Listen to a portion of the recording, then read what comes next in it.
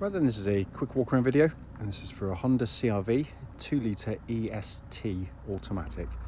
It's a 62 plate car, last of the shape actually, with just 47,000 miles on the clock and with a wonderful service history, all of which has been done by Honda apart from the very last one which we've just done. It is a lovely looking car. Red suits this car perfectly. It's always been good on this car. Right, go around the car for you. Front of the car nice and clean, lights and lenses are clear and intact there. Front bumper very clean, as is the bonnet, which hardly shows a stone chip, but there will be the odd microscopic one quite clearly.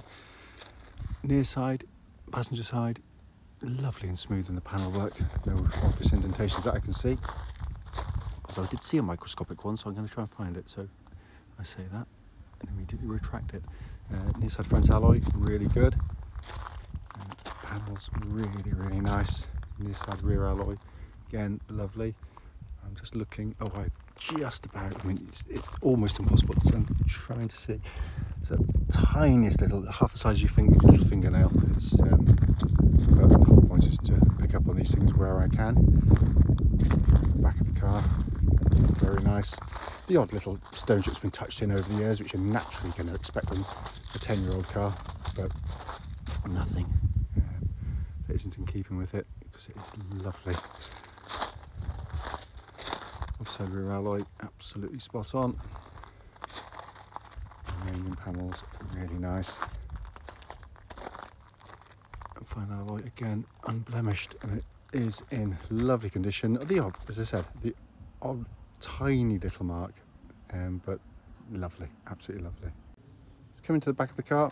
Absolutely enormous boot, and it's been kept unbelievably well, because CR-Vs are normally very heavily used in the back. Let's come to the back now. Absolutely enormous amounts of legroom, half leather interior with Alcantara, and that is in absolutely stunning condition for, again, what is essentially, sort of a people carrier as such, because they're normally much more heavily used on seats. Let's come into the front now on the passenger side. Again, passenger seat there, hardly been used at all. Finally coming in on the driver's side, again, door card very nice, footwell area is lovely and clean, and driver's seat again in really good condition. The only wear you get, and it's not really wear as such, it's natural, you get compression here as your backside slides in and out. That's exactly how it's meant to be. Inside the car now, engine's running as I always do, so the dashboard can be seen illuminated. Dashboard just looks almost like new, incredibly clean. Sat nav you can see working perfectly. So shaky hands this morning, there we go. And up to dash binnacle, 47,592 miles, and there are no warning lights on the dashboard at all whilst the engine's running here.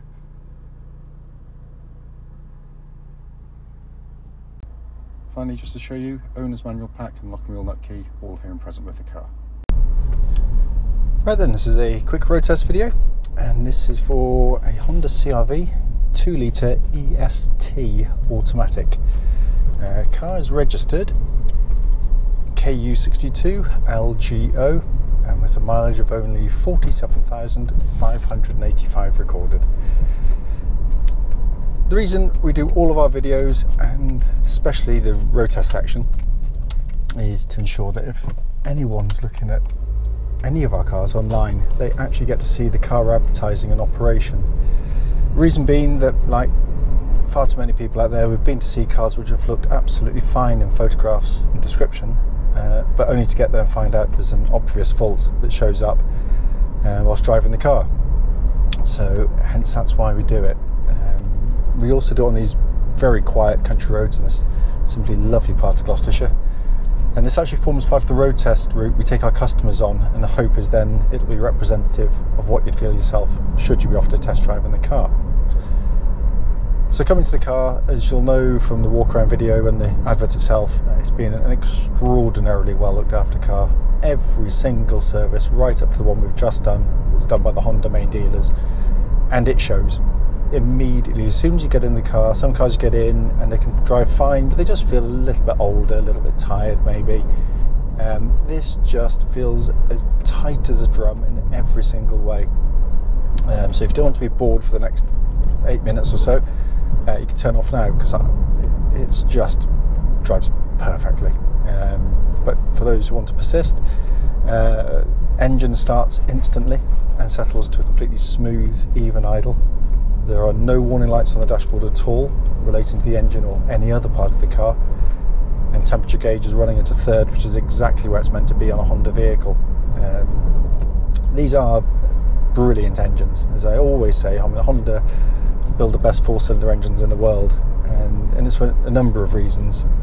Most people know they are incredibly reliable, the most reliable engine that's classed by country mile, but also incredibly long-lasting. With normal, regular servicing, they can last enormous mileages. But that's only half of it, because they're also a lovely engine to use day in, day out. It's quiet, it's smooth, it's refined. You know, when you do push it, although the engine picks up noise it makes is sweet engine mechanical refinement. It's just beautifully engineered. They are cam chain driven, by the way, so no cam belts to worry about on them at all, so no major service looming on them. Engine then feeds through into the auto gearbox. Again, like the engine, has a reputation for being, you know, very long lasting and reliable. We've never ever touched one. And the gear changes on the move are beautifully judged, very smooth, very slick, to the point you can hardly feel them. When I've changed gear twice as I've just been saying that sentence, you just literally just can't feel it. It's incredibly smooth. Notwithstanding reputation, you should always do the same checks with any auto box. Just make sure that the gear changes are smooth, which they clearly are, but also when you're stationary, in particular when you select drive or reverse, there shouldn't be any clunks that thump you in the back, or you know, heavy mechanical noises when it engages. And in every respect, absolutely perfect. So coming to the steering on the car, which tracks dead straight. There's no vibrations at this speed or any speed up to the legal limit. It's also a really good power steering system, helped by the fact that Honda know this market so well. The CR-V is the best-selling SUV in the world, or has been, and it's easy to see why, because when you jump in the car, it is very, very car-like to drive. It doesn't feel like a big, clumsy, cumbersome, tall vehicle. Quite the opposite. It's really well planted on the road, and the steering helps with that, because it's although it's power steering, it's, you know, very light at sort of light, easy to manoeuvre, I should say, at sort of low speed. There's no effort at all. What it makes it feel is solid and heavy almost on the road. It's got a really satisfying feeling that makes it very confidence inspiring. It's also, you know, without saying it's sporty, because it is not, it's precise, it's accurate, and it works beautifully with the chassis, because the chassis gives you this very comfortable ride, beautifully judged, very supple, the damping's fantastic on it, but when you go through corners, unlike some cars, it doesn't kind of sort of lurch into them with those sort of secondary motions, which as a driver it's fine because you're kind of anticipating them, but as a passenger, particularly rear seat passengers who may not be concentrating, it can be really disconcerting and rather nauseating, you know. So some cars can be very soft and feel really great on test drives, you know, very compliant and, you know, float along. But it's only when you get through a few corners you start to realise, you know, comfort is a very subjective thing, and passengers may well sort of bemoan your decision. Also, talking about suspension, this surface of the road is absolutely this section of road, sorry, is horrible. It's like the surface of the moon, and that rides it brilliantly, by the way. But it's also, I'm just listening out for any kind of mechanical clonks or rattles from underneath the car, and there's absolutely nothing at all. It's solid as a rock. I'm going to give the brakes a good shove, make sure no one's directly behind me. Really nice, powerful brake pedal on the car. What I'm looking for in particular on an automatic car is for sort of pulsing or vibrations coming back through the brake pedal, and there's absolutely nothing at all on it. The reason for that is that with automatics, the brakes are doing more of the work, basically, or generally speaking, at least anyway. Finally, to come inside the car, the first thing you're greeted by is the build quality. These are brilliantly put together cars. It may well be 12 years old with a low mileage, but it's still 10 years old. but there's no squeaks, no rattles. It feels like it's carved out of rock. They are brilliantly made cars. It's also a lovely place to sit. You've got fantastic visibility in the car all round. You've got these massive wing mirrors, which when you're on the open road or reversing are really helpful to sort of help you feel very confident in what you're doing. But you've actually got quite a low dash line as well, so you can clearly see the bonnet of the car, which is a real rarity these days. And the rest of it, when you get inside, I mean, first and foremost, it's literally just arrived, not been cleaned, and it's in just beautiful condition in here. It's been loved, this car. The dash design is just wonderfully simple to operate. Being an EST, it's a very rare model, as we said, so it comes with the sat-nav here, which is working perfectly. You've got a dual zone climate control system, so you can have different temperatures side to side if you so wish, and that's pumping out absolutely ice cold air, and it's 23 degrees today, so it's having to work for its living. All the buttons, as always, all the switchgear has that wonderful quality of actuation that Honda gives you. It's really nice tactile feel. So I'm just going to concentrate to go around this tractor a second. You know, everything just feels very well engineered. It really does.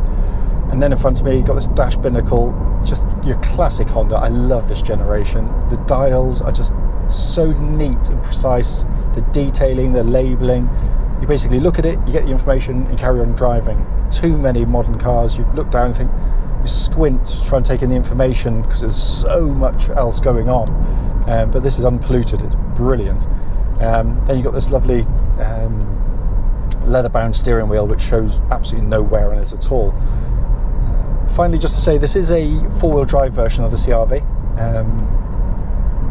You don't do anything in them. It's completely automated, so there's no buttons to press. You don't activate anything. Honda worked out very quickly when they designed the original CR-V that most of its customers would be doing as I am today, driving in perfectly good conditions where you don't need four-wheel drive on. So basically the way it works is simple. If your front wheels start to lose grip, sort of snow, ice, mud, something like that, it instantly brings in the four-wheel drive, and far more quickly than you could ever do yourself in terms of reaction, because it's done via the traction control system of the car. So basically the sensation is you just feel the front wheel start to lose grip, and then suddenly you kind of grip and go. It's simply genius. And the beauty of it is fairly obvious. If you've got a permanent four-wheel drive system, it's literally permanently on. And that means basically you're going to get through your tyres more quickly, you're going to use more fuel in the process, and you're going to put more mechanical strain through the car. Because of the lack of use with this, it's, you know, incredibly reliable system. We've virtually never ever touched one. You know, they're so strong. As I said at the start of the video, you know, this is only a brief video. It's just to show it functioning. But in all honesty, whoever decides to part with the money to buy this car, they'll be buying a fabulous car. It really drives exactly as we say. It drives beautifully. As always though, if you've got any questions, don't hesitate, do give us a call.